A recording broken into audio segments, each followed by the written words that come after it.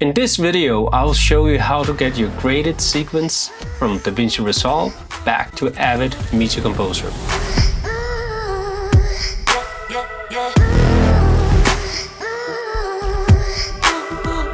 We're in Davinci Resolve and we have this very simple graded sequence and it's ready to get delivered to the Avid Media Composer editor.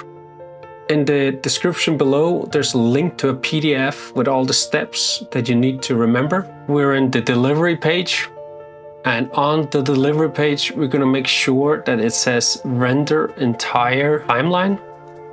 Davinci Resolve has made it easy for us. They actually made a preset for Avid. I'm going to hit that one. When you need to export to the Avid Media Composer, these are the settings you're going to be using. Next, I'm going to make sure that my location is right.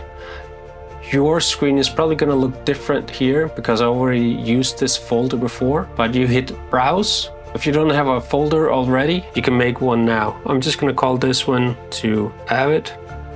I'm in the folder to Avid. I'm going to push Open, and now it will save all our files that we render out in that folder, so we can find it again once we want it imported back into the Media Composer. Here you can decide if it's a single clip or individual clip. Usually if I'm making a delivery for another program, which is not Avid, I'll do a single clip. In this case, it's already chosen individual clips. That means these clips will be exported as 5 different video files. In this case, when I'm doing it this way, I can give the editor the choice to do a re-edit after we graded it. If the producer or director wants to change something, like trim it a bit more or something. It's already chosen our settings for the video. This is just the highest quality you can export to the Avid Media Composer.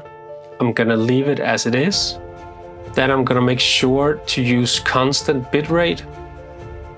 I'm gonna go into advanced settings, and all these I'm just gonna leave as they are. But this one, I'm definitely gonna add 20 frames more. And when I add frame handles to the clips, it means that I can trim it in the Avid Media Composer afterwards. If I want to make the clip longer, I have 20 extra frames to work with. And that's it on the video side. I'm just gonna make sure to go up on the audio side.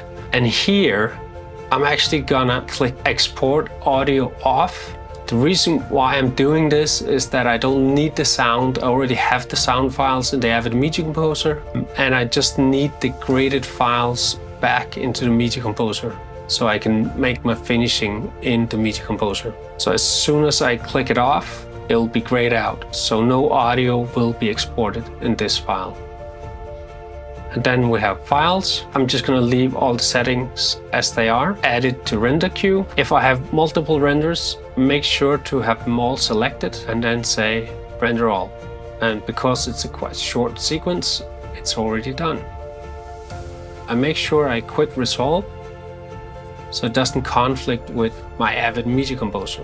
I made this folder to Avid. In this folder, there'll be a AAF file plus all your media files. The AAF file we're gonna import into the Media Composer, and it's gonna build a sequence for us, which is gonna look exactly the same as the sequence we just saw in Davinci Resolve. And the other files in here are the media files. And in Avid, you need to have the media files in a specific folder, and it's called Avid Media Files. I already have mine open here, but if I just hit somewhere else and I don't know where to find it, I can write Avid Media Files,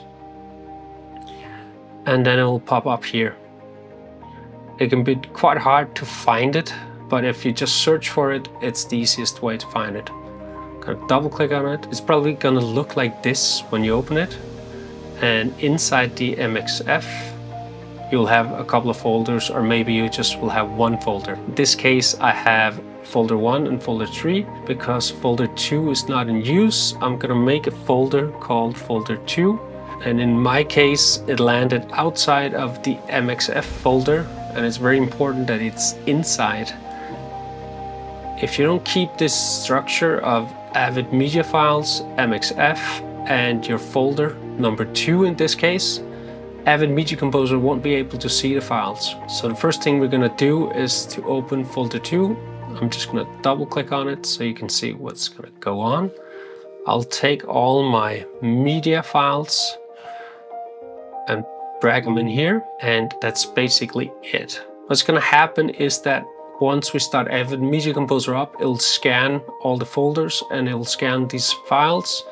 And what it will do is it'll build a database file like these two here. So let's start the Avid Media Composer.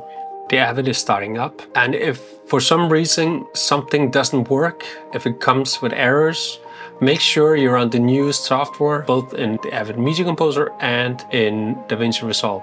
What you just saw before, it showed you very quickly that it was scanning the folders, and because it was a tiny folder that we added with just 5 clips in it, it went very fast. I'm just going to open up my test project now. In here I have a folder or a bin called Final Edit, and it contains my final edit sequence without any grades on it.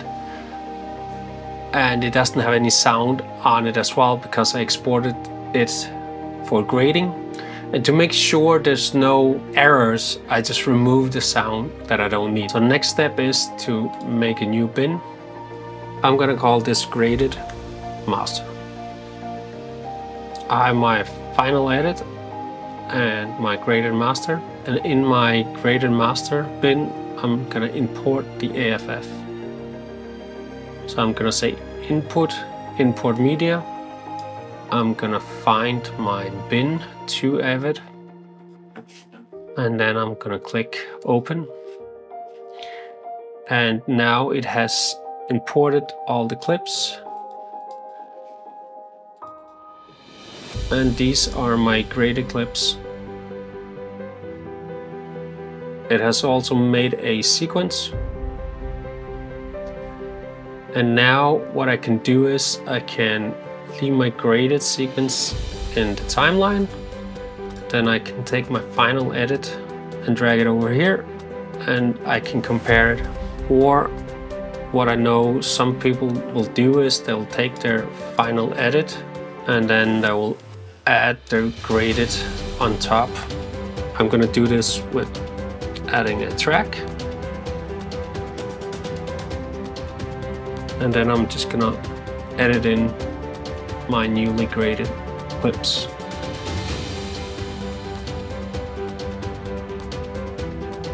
And now I can compare. It's kind of hard to see in this one, but it has a little more warmth in it. And this one has been lightened up.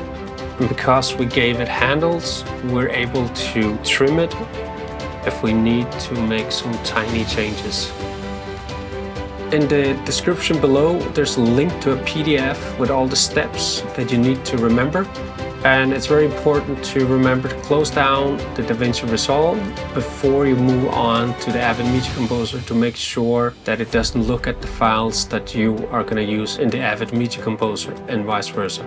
If you have any questions, please write them in the comment. And if you like the video, just comment and give it a thumbs up, and please subscribe if you want to see more videos like this.